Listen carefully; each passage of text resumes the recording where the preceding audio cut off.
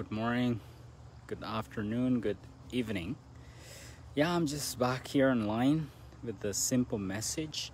I just want to talk something about faith.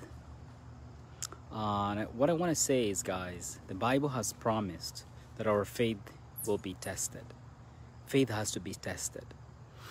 If there is an exam that God has promised that it's going to come to the whole entire world Christians, anyone who calls themselves a Christian, your faith and my faith will be tested. So it's something we should expect, that what you believe has to be shaken. And I think why the Bible says so is because on the other side of the spectrum lies the devil. There is a devil. And he's not happy that we believe in God and the promises of God. So he's working on the other side. So the reason the Bible says our faith shall be tested is because of Satan and his demons. Otherwise, who is testing our faith? Why is it necessary? So what I want to say right now, the whole world is under a very serious test. And it's happening all over the globe. So it's a time of, I can say in the spirit, it's a time of great woe. You know what I mean? Or let me put it this way. It's a time of travail. It's a time of testing. It's a form of tribulation, going through headaches and trouble. And this is happening at a country level. Governments tested. Everyone is getting tested in a great way. So what I came to say here, it's a very short message, is to encourage you that when you see the testing being done to you, do not give up hope. It is not time to lose the little faith that you have. So if you're a person of faith, I'm encouraging you, if you're tested in a certain way, then you know my faith is being tested. All of us have been tested. It is time just to increase the gear. If you were in gear 2, for us who drove manual cars long ago, it's the next time to go higher because you're being tested. It is not time to go backwards. Let me move backwards to show you. It's not time to say, I'm being tested. I have to go. And I'll give a simple example. If, for example, you're a boxer, a person who plays boxing, you've been training for a game, and then you have to fight a series of games to win several belts. And now the first game is on, and now you reach the ring, and then you back off. I can't fight. You become afraid and back off.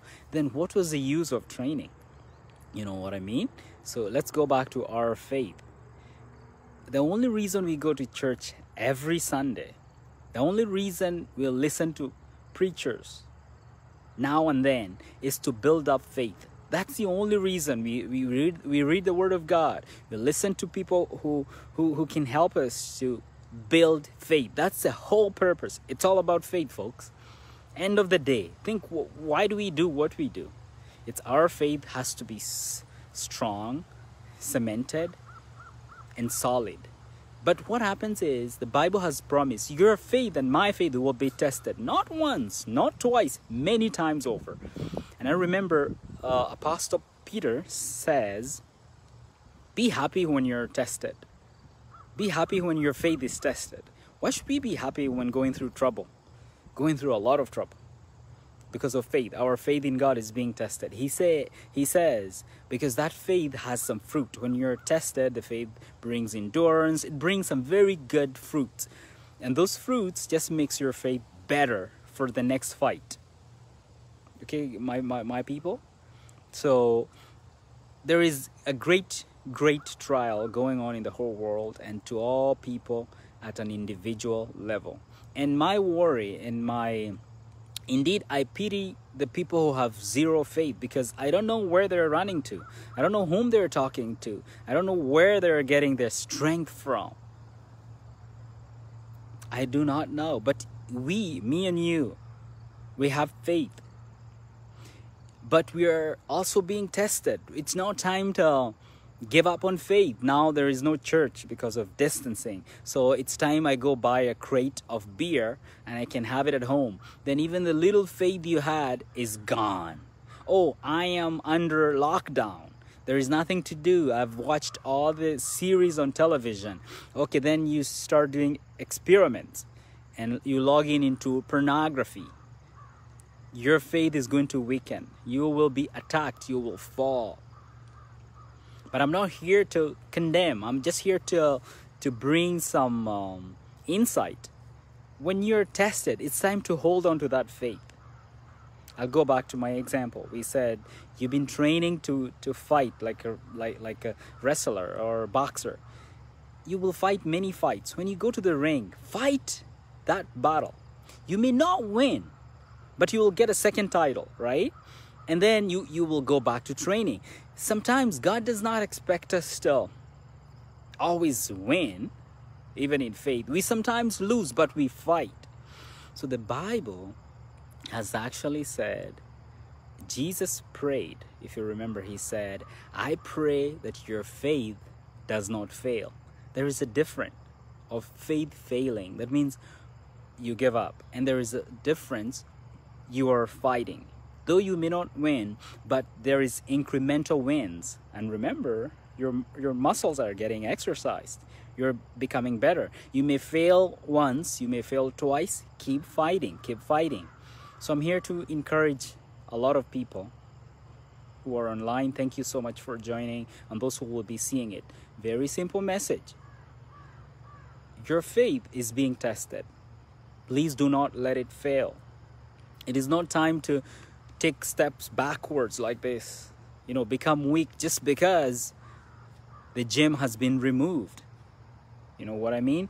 If you were training to become a boxer and you were in the gym and you had a trainer and you had equipment, the trainer is a pastor, the gym is a church, the equipment is Bible fellowship. Now because of lockdowns and all the restrictions, maybe the gym has been removed. There is no church gatherings because of the limit. And the pastor is only coming online. Maybe he's not physically able to talk to you. Just because those things have been removed does not mean you don't have faith. There is the faith you have received since you became a Christian. For many years, it is high time to fight now. Why have we been going to church? Why have we been listening to video after video? What's the point? You know what I mean? Like, what's the point of training to be a boxer for so long, and when you go for your match that you need to fight, then you back off? It's almost like zero work, right? So when you're tested, maybe a job loss, maybe family problems, because families have problems, and that's where especially Satan is. Parents, brothers, sisters, aunties, uncles, that's a big area. Friends, he comes close to the people close to you. So when you find yourself tested, what do? You go back to God and cry, oh my God, why am I going through this? It's like you going back to the trainer in the gym and say, oh, why are you organizing a match? That's why you're getting trained, to fight. Many matches, many wins, and then there is a final win when we cross over to the other side, that is heaven. It's a final graduation. But there is little graduation fights. So Christians, we're not made to complain. We're not made to keep asking God questions because you lost a job, because you don't have money, because your health has failed. No. We move forward. We fight because we know many fights will be coming. So our work is to go to the gym daily in the Word of God, daily in prayer, daily in fasting and prayer, because fights will come. So, for me, I'll give you a secret. I prepare myself because I know war is on the way. So I prepare myself in advance. You know what that means? Do you remember the 5 virgins? Some were called foolish. Why? They were not preparing in advance. They were Christians, yeah. Were they born again? Yeah. Were they expecting Jesus to come? Yeah. But there is something they did not do. They did not carry the fuel, right? But the other guys, the other 5 were wise. Why? They prepared for battle. That's what I do. I'm not going to wait until I am sick to fast. I fast before. So when I'm sick, I can't pray well that time. I can't reason. I'm just quiet. I know my prayers of yesterday, yesterday's gym is working for me.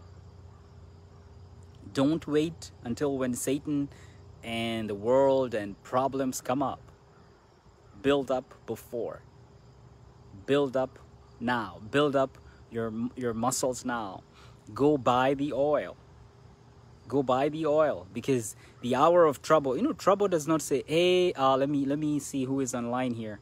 Aaron or Joseph. Trouble will not call you and say, text you before. Hi, Aaron and Joseph. I will be coming. You will be getting malaria next 2 weeks. So get prepared. It doesn't happen. Trouble just comes up. Poof! Like what happened to Job? One morning, he was praying. Job was preparing, repenting, sacrificing, repenting the sins of his kids. And even saying whatever, Lord, they may have thought in their brain, in their hearts, that is blasphemy, forgive them. He was praying all along. But when trouble came, he did not know it's Satan. He thought it's just trouble. Trouble came like thunder. Pa, pa, pa, pa, pa, pa, one after the other.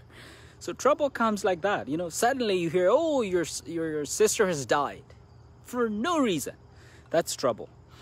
So I'm here to tell you guys, do not worry about what's going on. That's, we've been prepared for so long by God. It's time just to fight. Do not give in. Do not weaken up, guys. It's not time to become weak. You have been trained. You have faith. You have faith. You know God. You know the Word of God. Things are looking very tough. Things are looking different. It's stressful. It's times of tension. And the only reason I am saying this, watch and take it from me. In the next couple of years, because of the stress in the world and people have lost faith, you'll see a lot of mental problems. Because people will come out crazy, schizophrenic, lunatics. The hospitals will be inundated or overwhelmed with just people who are stressed out because people did not prepare themselves in advance before troubles striked. So I'm here just to encourage you guys. Do not worry. I know it's hard. I know it's stressful. But remember, you have faith. Hold on to it. Do not weaken up. Strengthen up. Move. In fact, you should... In fact, what happens is, like, when you're faced with trouble, you should increase. Remember, David is facing Goliath. Now, this is what he has been training in the forest. He has been training with slings. At one time, he was using the sling. He killed a lion. He killed the bear. But now here is a 6 foot. No. I think Goliath was pretty, not 6 foot. He was like 8 foot. Here he is. But he did not back up and say, this guy is bigger than a lion. He's so experienced. He just moved into what we call uncharted territory. He did not know, but he said, in the name of the Lord, I come against you. So when you face Goliath, when you face trouble, it's time just to move forward. It may not make sense. It may be very, very illogical. It may not make any sense. Just in the name of the Lord, I'm going to face this one too. And guess what happens? See what God did after he fought that battle. He became the general commander of Saul in the army. And then, he became king and all blah, blah, blah. So faith says there is light at the end of the tunnel. Fighting in faith means you may not win, but you fight. Because God will recognize your fighting. But losing it, we cannot, there is no way we can afford to lose faith. We cannot lose faith. So guys, just encouraging somebody who is weak. You know, your lamp, you know that lamp, lantern, the lantern has that wick that is burning. Now your faith is burned up. It was high as this mug. Now it's going down. Temptations, trouble, no fellowship, oh, stress, the news, you're watching the news every day. See, I'm dropping it down. The flame on your wick is just left like that. I'm here to encourage you. Bring it back up. Bring it back up. And don't look at the circumstances. Bring the flame up. Bring the flame up. Because after this stretch of fighting, there is a belt to win. And there is many more victories and battles to fight. This is not the only one. So you can't afford to lose or weaken your faith. Okay, I'm hoping, guys, I don't want to go long. Thank you so much for those who joined in. I thank you for listening in. And may God bless you. And keep fighting a good fight of faith. This is not the only one that you will be fighting. There are many others. So this is just one of the victories. Remember the victories God gave you before. You prayed and someone got healed. You prayed, you got a job 10 years ago. Why? Don't forget how far God has brought you. He has brought you as a kid, and now you're an adult. You never died. God has done a lot in the past, and He's going to do more. Why give up now? It's not time to go sin the more. The world right now needs a few righteous people. Do you agree? Remember Sodom and Gomorrah? Abraham trying to prevent God from burning the city? And what would God saying? 50 righteous men, 40, 30, 25, 5 righteous men. I'll stop it. So what do you think the world needs right now? A couple of righteous men. It's you who is listening, and me. Not everyone, but He needs a couple who will hold on to faith. So you are one of those. Thank you, Paul Masharia. I see you joined in there. So I guess I have delivered the message. I'm going to stop so that it doesn't go so long. Jesus is good. God bless you. Have a great day. And see you next time. Thank you.